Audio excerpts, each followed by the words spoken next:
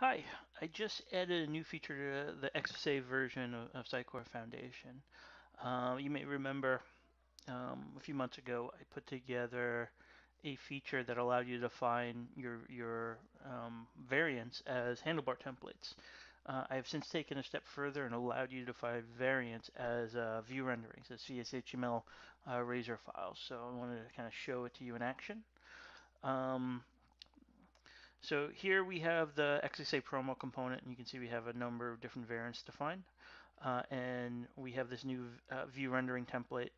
And it's really not a view rendering. I'm not pointing to the renderings there, although that's something we may look to do later. Essentially, what we're looking to do is specify a view path. And what this thing will do is we'll pass the current item as the context to that view, or as the model to that view when it goes and renders it. Here is just a sample CSHTML file.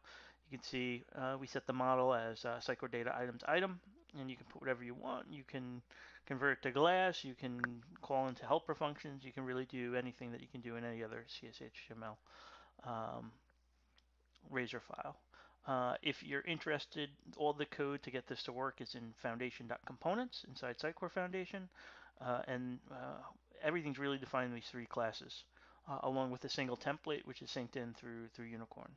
But once you do that, you're then able to select this rendering type, and this is just an example. Here's our view rendering template, but you can see this has all the ones.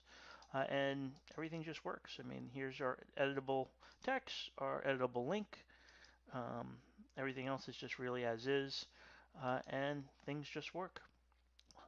So this is in contrast to the handlebar approach or SxA's approach of really building out field by field, tag by tag, um, all your variant definitions. So if you like having your markup and everything in razor views, you can continue doing that. Take full advantage of SxA. Take advantage of this really cool view rendering feature.